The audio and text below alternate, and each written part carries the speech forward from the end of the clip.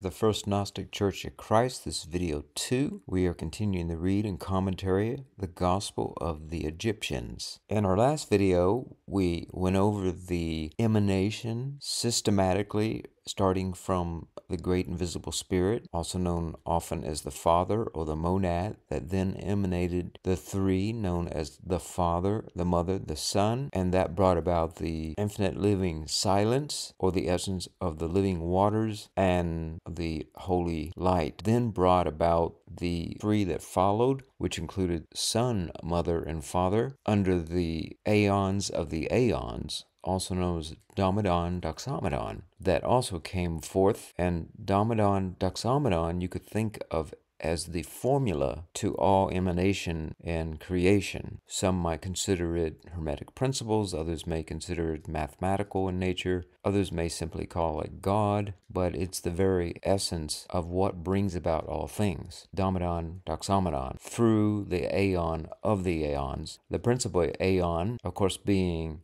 the Father. The Father is both the monad, also is the Father of the three, Father, Mother, Son, and also the Father Aeon, meaning the one that brings about all original concepts, ideas, thoughts, etc., to bring about will. Then from there, we went into the Ogdod, which are the thrice male child coming forth, the thrice male child being represented on two levels. On the level of the three different, you could think of them as realms or universes. The first being the pluramic universe, and then the second being the Holy Souls realm, and third being the material realm that we also call economic realm. We currently reside as corporal flesh beings. And from there, the thrice male can also be thought of as the tripart part of the human, meaning the perfect human, the intermediary human, which would be the spiritual and the soul-oriented human, and lastly, the flesh-oriented human.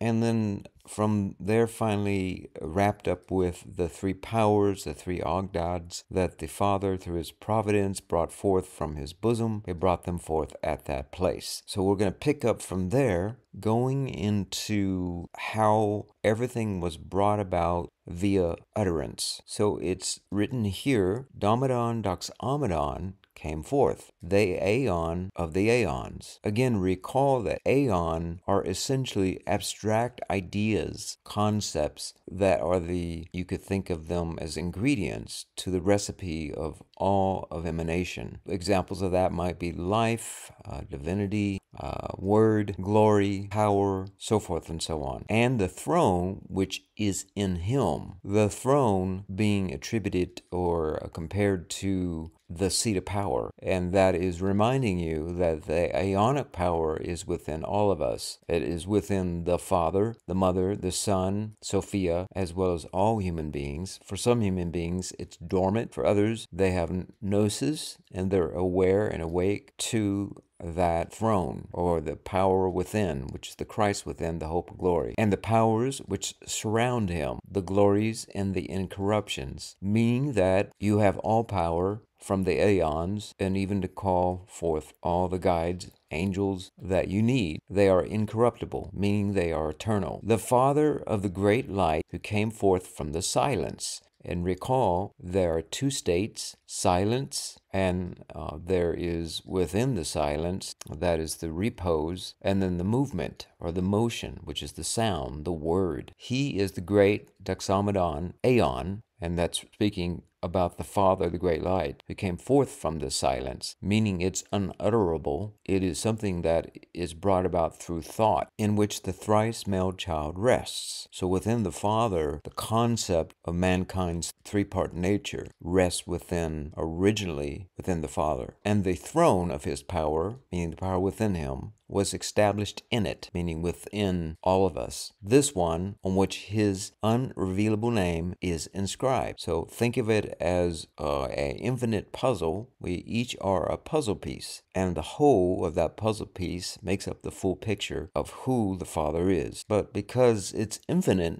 in terms of emanation, forever bringing about newer and newer through the Son and being carried by the daughter into the infinite chaos, new emanations then it's never totally revealed, the face or name of the Father. On the tablet, ... It's not known what was being written here in the script. One is the Word, and that, of course, is the Word made flesh is the Christ, the Father of the light of everything, he who came forth from the silence. And it keeps referring to the Father coming forth from the silence, meaning the essence of the original Father, the monad, is not going to be coming from somebody who tells you who the Father is, but they will come as a messenger, such as Christ had come, as an example, as a proxy, if you will, of the Father. He who came forth from the silence, meaning that the Father is not going to speak on his behalf, but rather we will speak on the Father's behalf. While he rests in the silence, he whose name is in an invisible symbol. And the symbol is the signs and symbols of all of existence. It is metaphoric. It is metaphysical. A hidden, invisible mystery comes forth, and that's sound. All things were brought about through sound, or it's the light moving across the water that brings about sound, first through the vowels, and you have them here: I, E, O, U, E, A, O. And each of these 7 are spoken 22 times, referring to the 10 planets and the 12 zodiac signs, which are the constellations, also the 22 paths of the Kabbalah. This is the essence of all creation through these utterances, and the various combinations of these bring about consonants when they conflict and contrast with one another. And in this way, the 3 powers gave praise to the great, invisible, unnameable, virginal, uncallable Spirit in his male virgin. Now, the 3 powers are the Father, the Mother, and the Son. Some call it the Father, Holy Ghost, and the Son. They asked for a power. A silence of living silence came forth, namely, glories in incorruptions in the aeons, and ... aeons, myriads added on ... The 3 males, the 3 male offspring, the male races. And again, the male races coming from the aeons, the pneumatic, the psychic, and the hylic. And those 3 races reside in all of us. They aren't 3 individual separate races. It is our free will that determines, and our ability to be aware or have gnosis, that determines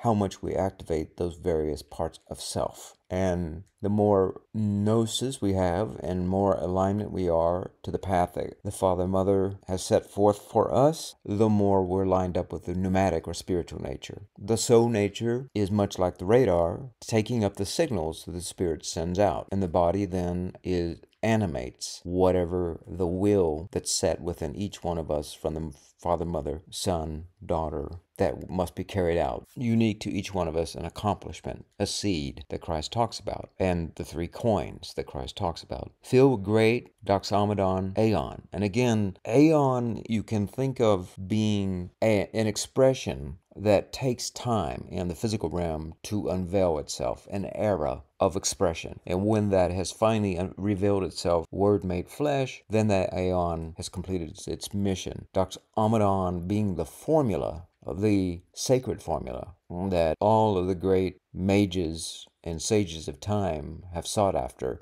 Even the King Solomon had sought after and written all of these sacred books on. That's that formula, doxamadon, and the aeon, with the power of the word of the whole pleroma. Then the thrice male child of the great Christ, whom the great invisible Spirit had anointed, he whose power was called Ainon. And Ainon refers to the essence of springing forth, life itself springing forth. That power, that is the ultimate power in all of existence. It is much in the nature of a small flower making its way through concrete. Gave praise to the great invisible Spirit and his male virgin Vowels, also known as Yahweh as God. So Yahweh is the tetragrammaton. It's the 4 different vowels that make up 4 parts, or the 4 elements of existence in the material realm. Then you have 3 additional that makes for the perfection of 7. But in this physical realm, Ya'ol represents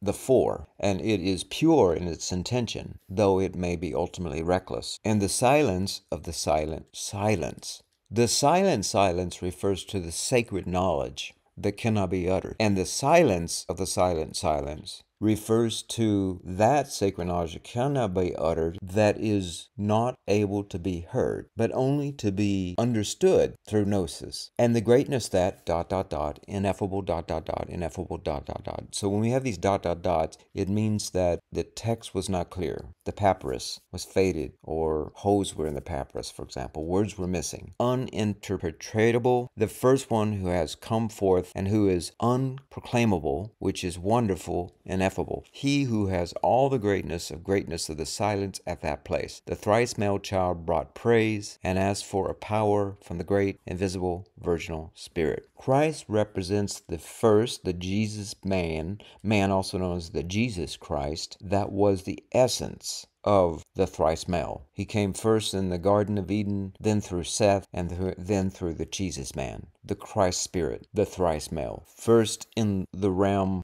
of the garden to usher in the physical flesh man into the physical realm out of the garden, and then in Seth to bring forth a way to tap into the gnosis. This is the radar system, the soul man. And then ultimately the Christ elucidating us through gnosis, giving us gnosis about the spiritual nature. Then there appeared at that place, who sees the glories, treasures in invisible mysteries, of the silence, who's the male virgin, Yael. Now this is different than the former one. It's spelled differently. Uel versus Yael, Y-O-E-L versus Y-O-U-E-L, although these two are often thought of as the same, Aeon, or angel of Seth. And again, we don't know exactly what everything that is written here is trying to describe, because there's so many different pieces missing, but I nonetheless read it, so we remain continuity. Then the child of the child, S effect, appeared. And S effect is the essence of natura, or nature, which is the child of the child. So the child is essentially when the mother-father comes together to bring about a conception in the three different ogdods, or ogdodes. And in this case, down to the physical realm. The child of the child is representing the physical nature. Then that child appeared as Seth, and we'll get to that here shortly. And thus he was completed, namely the Father, the Mother, the Son, the five seals. And the five seal refers to the baptism in the five utterances of the ritual of baptism that will be talked about in another time in another book.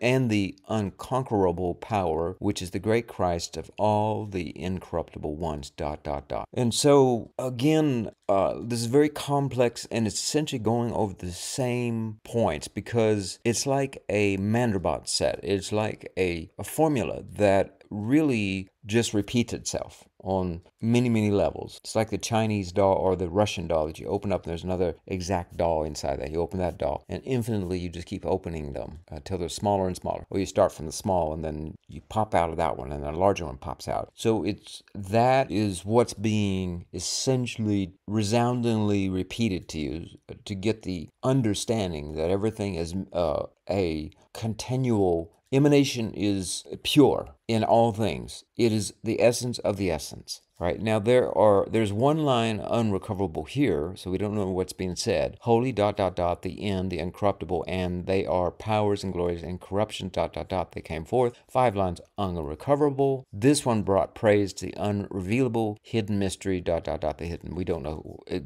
I cannot interpret this, but I'll just read it for again continuity. 4 lines unrecoverable. Him in the and the aeon thrones, and each one myriads of powers without number surround them, glories and incorruptions, Probably referring to the myriad of aeons, the myriad of expressions and essences of, or conceptions of the Father, Mother. And they, of the Father, and the Mother, and the Son, and the whole pleroma, which I mentioned before, and the 5 seals. And the baptism, again, is essential in being brought up here because it talks about the returning to the pleroma. That's the essence of everything. And the mystery of the mysteries, they appeared, 3 lines unrecoverable again, who presides over, and the aeons of, really, truly, and the. And then 4 more lines unrecoverable, and the really, truly, eternal aeons. Then providence came forth from silence. So providence refers to the promotion of the evidence of the monad in all things. in silence. It isn't something that somebody can describe to you. It can only come through an example or through symbolism or signs or the very nature of the way everything works. The logos, the Gnostic gnosis of things, and the living silence of the Spirit. And it's literally living because it's the light. And remember, the light across the water is what brings forth the Word. And the Word of the Father and a light. Not the light, but a light. And that a light refers to one packet of light that becomes a she, which in this case is referring to Sophia. Now that's pointed out in the sacred book of John, the secret book of John. But it's not mentioned here in the Egyptian book. However, I will let you know that my understanding, it's referring to Sophia. Sophia, the 5 seals which a father brought forth from his bosom, and she passed through all the aeons. Remember, she's the last aeon, which I mentioned before. And she established thrones of glory, myriads of angels. Now, this is where angels come into being. And remember that Sophia brings about the demiurge. And the demiurge, and she also brings about the angels, without number, who surrounded them, powers and incorruptible glories, who sing and give glory, all giving praise with a single voice, with one accord, with one never silent voice, to the Father, the Mother, and the Son, and all the pleroma that I mentioned before, who is the great Christ, who is from silence, who is the incorruptible child, Telmiel, Telmakil, Eli, Eli, Makar, Seth, translated power, which is really truly lives, Seth, and the male virgin who is with him, Yael and Esaphet, the springing forth of life through the elements of the Jehovah God, and Esaphet, the holder of glory, the child of the child, meaning we are the children of the child being the Christ and the pneumatic child, and of the child is the children of Seth, and the crown of his glory, of the 5 seals, the pleroma that I mentioned before. And then we're just going to read one more section here, as there's so much dense information here and so much is missing, that we're going to go ahead and have this particular video end a little bit earlier than typical, and we'll pick it back up on the next video. But lastly here for this video, the great self-begotten living Word came forth, and that's the Christ, the true God, the unborn physis. I said earlier that Esaphet is referring to nature, but it's actually physis is referring to nature, so apologize on that. Esaphet is instead referring to the divine child, or the child of the child, meaning the child of divine destiny, or the child of, not even divine destiny, because divine speaks of the realm of the Kanoma, but rather the Gnostic child, the pleromic child. In this case, the essence of the father, mother. And so that's Esaphet. And then physis is referring to the unborn nature of things, natura, whose name I shall tell, saying, AIA, THA, oth.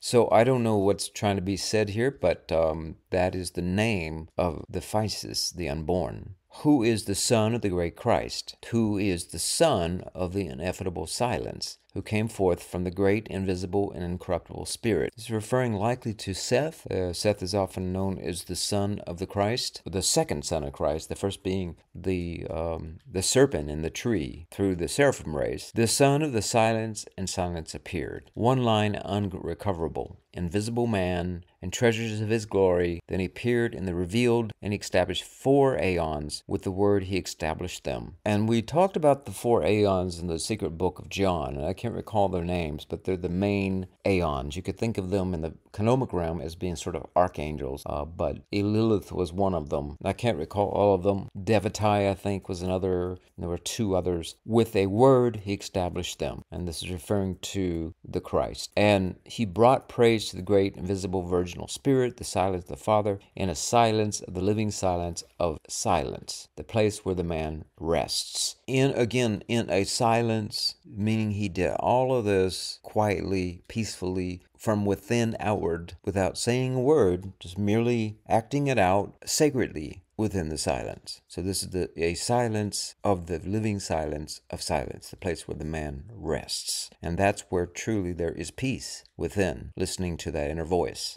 That's the sacred space. 2 lines unrecoverable. Then there came forth from that place the cloud of the great light, the living power, the mother of the holy, incorruptible one, the great power, the Meritho. And she gave birth to him whose name I name, saying 3 times, Ayin, Ayin, I. So I don't know what this means. I can only speculate. It could have something to do with earth being brought forth, but I'm not for certain. Myratho or Miratho, this is referring to the holy nature of Seth. In this case is kind of what I'm speculating, but I don't know for certain. But I'm going to go ahead and end it there, and we're going to pick back up when it starts to go into the Adamus. That is referring to the living power or the great light.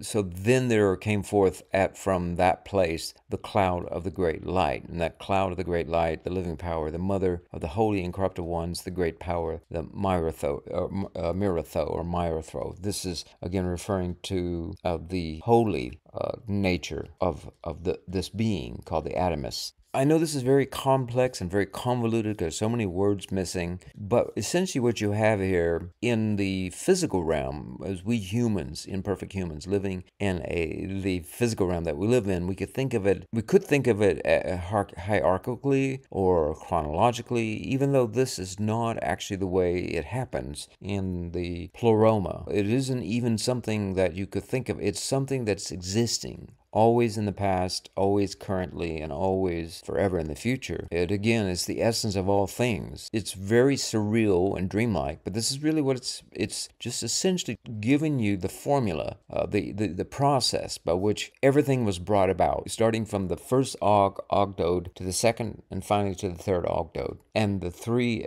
natures or essences of the Adamus race, which again is the pneumatic, psychic, and hylic within all of us, and that we're 3-dimensional in that sense.